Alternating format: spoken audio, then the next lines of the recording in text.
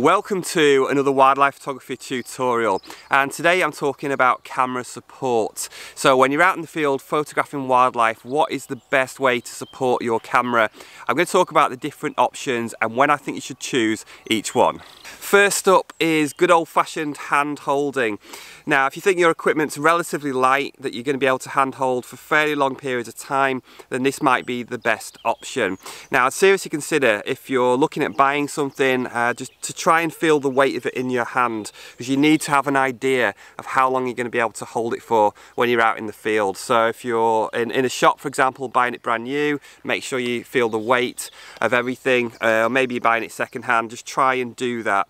If hand holding is your chosen method of support, then I would try and have a strap as well for when you're walking around, just to carry it. Just makes things easier, it saves you a bit of energy as well.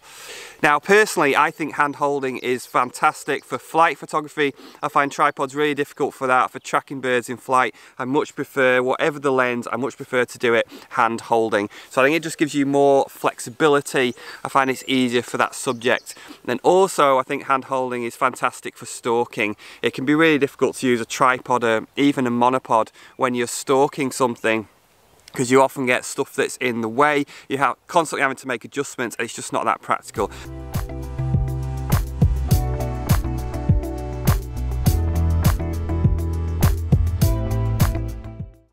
And next up, of course, is the tripod. And this is something you probably think of when people talk about camera supports for wildlife photography. So the tripod is really the best option for a heavy lens when you simply can't hand hold it for very long. And the tripod gives you excellent support out in the field. It allows you to track the subject and to compose easily. There's so many options for tripods and tripod heads and combinations, but that's really a little bit beyond the scope of this video.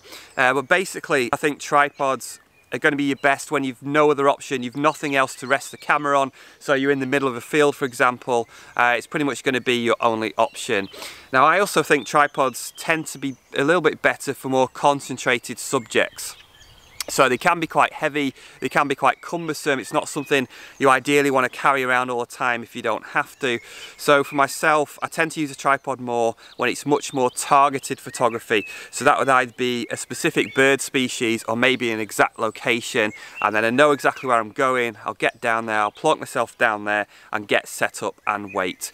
So for tripod, I think it's going to be generally best where you don't have to walk too far and a little bit more targeted.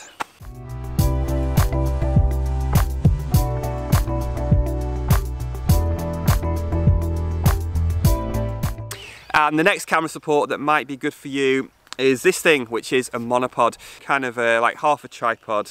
Well, it's like a third of a tripod, really. Yeah. Now, I don't even own a dedicated monopod. I've actually just found out recently that I could take the leg off my vlogging tripod and turn it into the monopod that I've got here, which is really, really useful.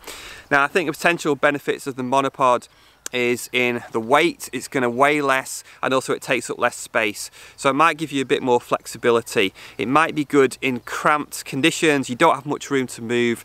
Maybe you're on a bridge, for example, lots of people coming past and you want some camera support. You know, a monopod might be a good option there. In terms of heads, I can't speak from experience because I don't use one, but I have a feeling that the gimbal heads and certainly fluid heads are probably not the best option for a monopod. I think a ball head, for me, if I was going to go for it, I think I'd go for a ball head. I have a feeling that's probably going to work better on a monopod.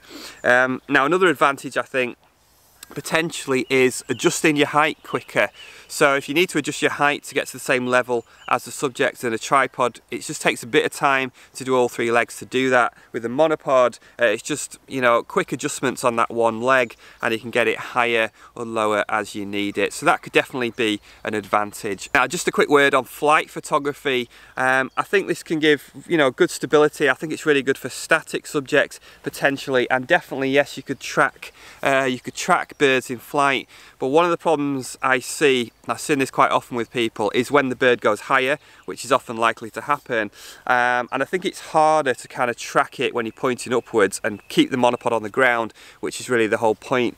And then what a lot of people end up doing is just kind of pointing the camera up you know, almost like they're just hand holding, and then the monopod's just sticking out, potentially hitting people in the face with the photo stick.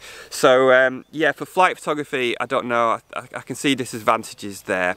Next up is the beanbag, and I'm a massive fan of the beanbag for photography, and I think it can give really good stability for pretty much any combination of camera and lens. So the great thing with the beanbag is that you can pretty much put it down anywhere as long as you've got a suitable surface. It might be the ground, that's why I originally used it for, but anywhere you can find to put the beanbag, like this fence post, it could be gates, car window, car roof, a wall, all those things are going to be perfect. Now again, this kind of makes it a little bit more targeted for photography, because if you want to use a beanbag, then you need to know that you've got somewhere to put it. So again, it's going to be a little bit more specific in terms of what you're photographing. One of the great things about beanbags as well is you can get really slow shutter speeds when you use a camera on a beanbag. So with really good technique, you can get down to incredibly slow shutter speeds as long as the subject stays very still. The other thing to think about again is weight. So if you want to use a beanbag, then you need to think about the weight, and again how far you're going to be going, how far you need to walk to get to your destination. I did do a video all about beanbags. I'll put a link up on the screen. It tells you a bit more, and it also gives you some ideas about what you can fill the beanbag with.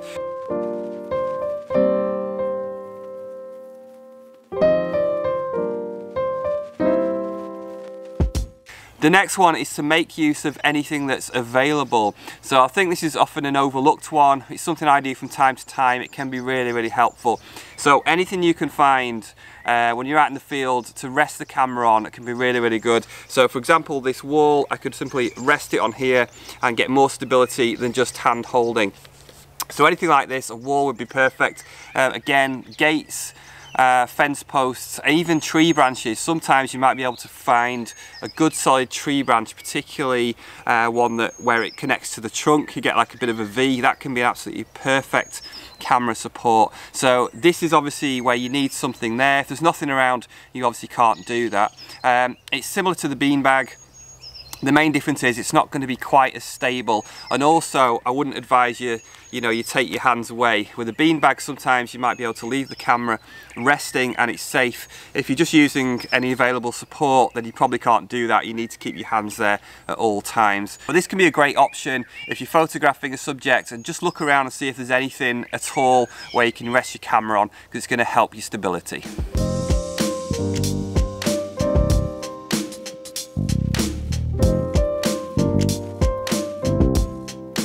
Talking about support, another option can be to use your knee.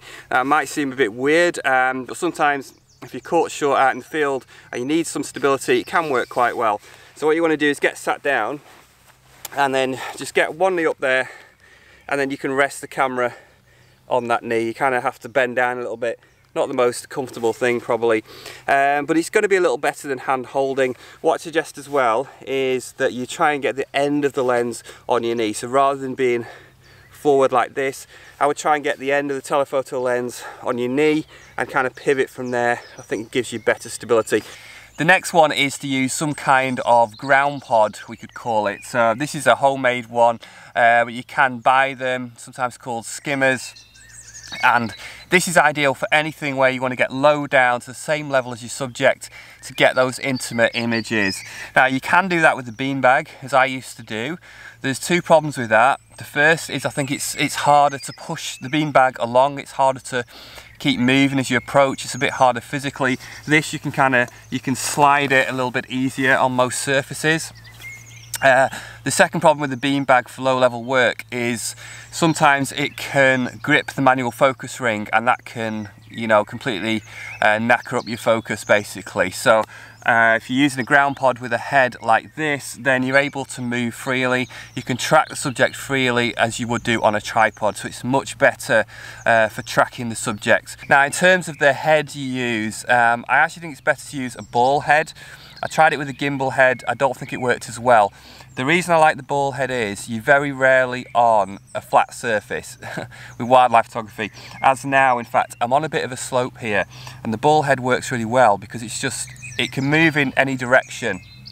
So even if you're on a slope here, it means because you've got that movement in all directions, it means you can always kind of get it right, you can always level it. If you didn't do that, I think you'd have to use the lens collar to level your images, and then that's more to do. I don't think it works as well. So I think ball head for this is absolutely fantastic. So for this kind of support, I would say, again, it's more targeted. This one's very targeted, I would say. It's not something you're going to carry around with you. You're probably going to get a few funny looks as well. But it's one where you're going to go for something very specific that's low down, probably lying on the ground, and then you're able to track freely. So if you haven't tried this, give it a go for low level work.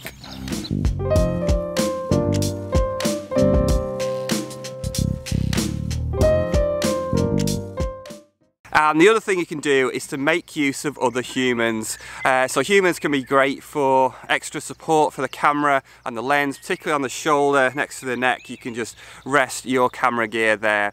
So if you've got a really helpful partner, or maybe a photography friend who's up for that, that could possibly be an option. But please remember to ask first. So obviously the last one was a bit of a joke, but I have actually seen people do it, and I guess it is a possible option if you've got someone who's very helpful. If you've got any other suggestions for camera support that I haven't covered in this video that you think might work, or things that you do to support your camera for wildlife photography, then please drop it in the comments box below. I'd be interested to see that. If you're not subscribed, please subscribe to the channel for more photography tutorials and in the field vlogs. Thanks for watching. I will see you next time.